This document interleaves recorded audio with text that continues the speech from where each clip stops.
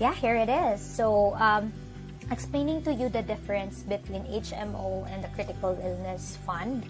So, for the critical illness fund, it's called actually Set for Health. So, still, I'm working with FWD with regards to this. What I love about the health fund of FWD is that it is three times claim. So, the minimum sum assured, so when we say sum assured, this is the amount of the insurance, is 500,000. So, depende na yan. If you wanted more, like one, parang ang ano niya is, ang ano niya is 500, 1 million, 1.5. So, of course, the more coverage you wanted, the expensive it becomes. So, let's just say sa 500,000. So, 500,000, 3 times claim siya sa unrelated major critical illnesses. So, when we say, I don't know if it's here, but yeah, maybe I'll send you what does it mean. So, for example, I'll send you the list na lang of the critical illnesses as long as hindi siya related kasi naka-group siya into five different groups. So, for example, if you'll get to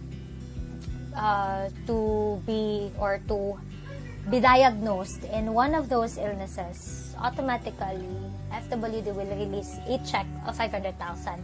So hindi siya tulad ng HMO na they will be the ones who will be paying the hospitalization. Ito, cash talaga siya na ibibigay.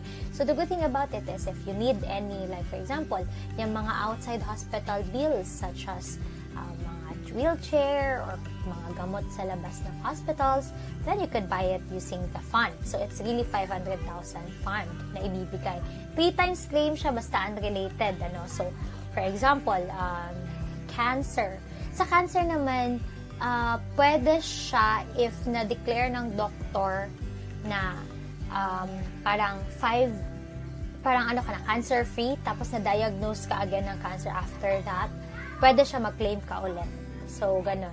And then, yes, so 3 times siya. So, total of parang 1.5 million. But, of course, no, we don't wish to, to claim kasi nga it's better to be healthy. But the good thing about it is, we'll never know. And the good thing is, protected ka.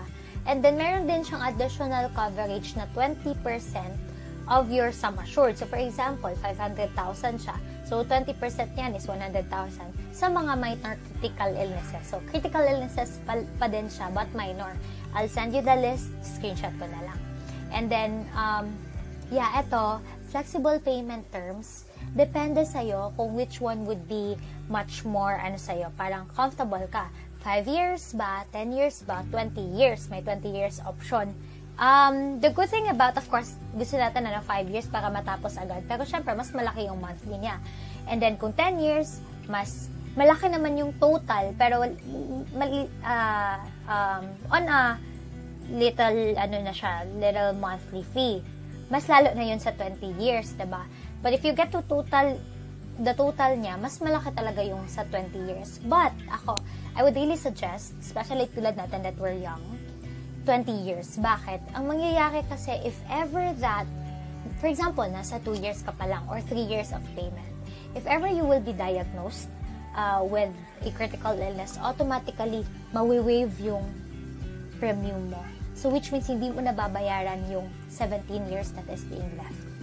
So, imagine that's 20 years of parang safety na, okay, if ever you will be diagnosed, automatically, same benefits, but hindi ka na magbabayan ng mga because FWD wants you to focus on your wellness already. Magpakalit ka rin ka. So, eto, recover without worrying about the premium payments. Eto yon. If you have major illness, will waive future premium payments. Diba? Kasi naman ganito, 5 years ang pinili mo nga. Pero on the 3rd year, if ever, magka-critical illness, so 2 years lang yung mawi-waive compared sa 20 years, diba? So, yun yung parang strategy ko naman. And then, eto, para ka lang talagang nagsisave. Na what if lang.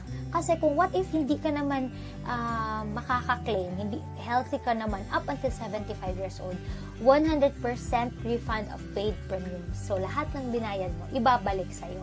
And walang talo kasi paano kung hindi ka aabot ng 75 tapos hindi ka naka-critical illness, 100% death benefit naman yung makukuha mo. So which means 500,000. Like ako, the total premium that I paid for is siguro nasa mga 200 to 300,000 ata. And then dito pa lang sa death benefit na 500,000, win ka na. Parang wala ka na talagang lugi. So that's the beauty of this. But, of course, ang HMO, the difference between the HMO naman is, eto, for hospitalization talaga. So, meron tayong iba't ibang plan. Merong plan F, plan E. So, of course, nakadepende yung payment mo sa plan na pipiliin mo. So, let's just say, pipiliin mo ang plan D, no? Which is the coverage is 80,000. So, eto naman talaga, eto yung parang covered niya, medical expenses, ito may privileges din siya like dental care and all. So, ito naman is every year lumalaki yung sum assured mo or yung insurance mo. So, sa first year paying period, ito siya. So, for example, ito plan D tayo, ano.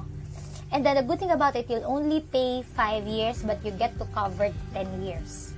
So, covered ka up until 10 years. Ayan. So, eto, ang monthly mo would be, for example, if D ang pipiliin natin, quarterly I mean, wala silang monthly payment. Quarterly is 6,935. So, nasa mga 2,000 plus per quarter. If ever plan D.